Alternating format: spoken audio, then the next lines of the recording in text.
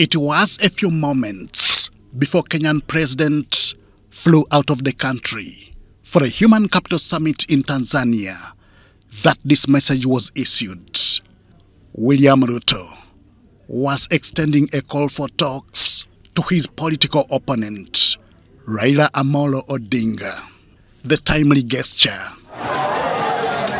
coming barely weeks after Kenyan countrywide protests that left businesses paralyzed, scores injured, and some people unfortunately killed.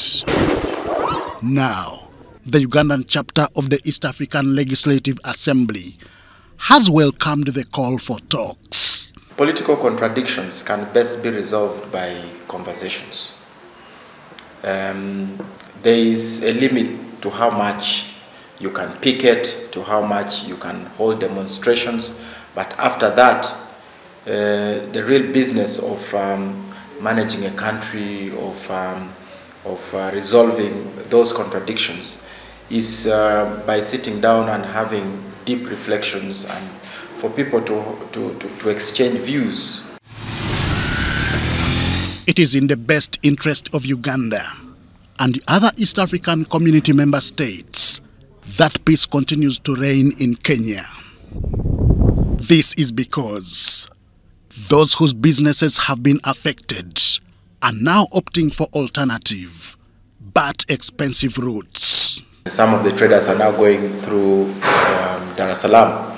That increases on the cost of doing business for especially landlocked countries, but generally the cost of doing business in the region. The protests in Kenya are joining the list of non-tariff barriers that derail trade in the East African region.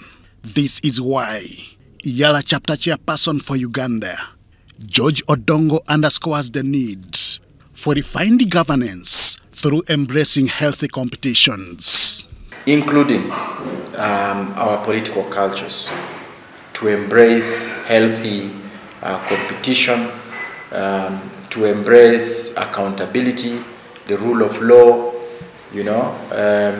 These are all very essential ingredients in ensuring that we have good governance in the region.